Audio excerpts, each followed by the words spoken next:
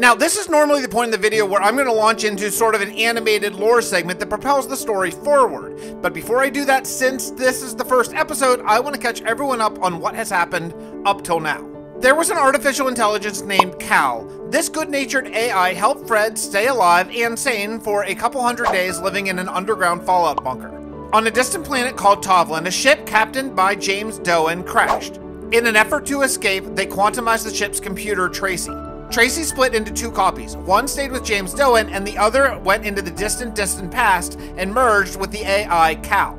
For some unknown reason, the AI Cal, now armed with Tracy's quantum abilities, has declared war on the entire living universe.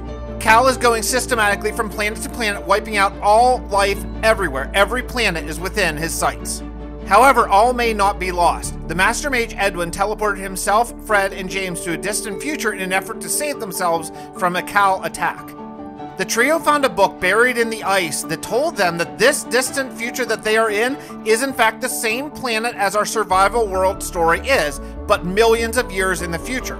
They found in that book the exact date that Cal is coming to wipe out all life on Fixtopia, and that date is day 10,000.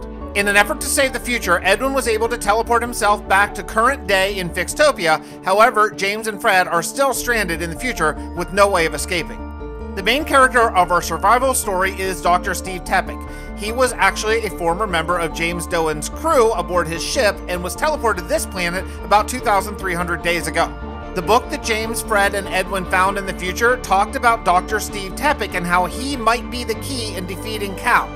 The day is 2,300 and Steve Tepik has less than 8,000 days to propel this medieval society into a spacefaring one capable of defeating Cal and his AI armada. Okay, got it? Let's go.